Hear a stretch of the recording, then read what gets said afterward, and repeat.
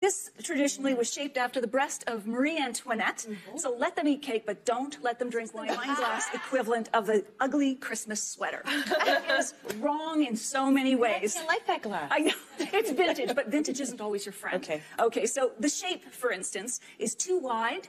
So if it's traditionally a champagne coupe, but it's going to let all the bubbles escape. It's also just too narrow. It doesn't hold enough wine, and it's painted, so you can't see the color of the wine. So this traditionally was shaped after the breast of Marie Antoinette. So let them eat cake, but don't let them drink wine. Okay, Natalie, come on over here on that note. Thank you. Okay, so each of us is positioned behind a different kind of wine. So at each station, we have the 4 main type of glasses.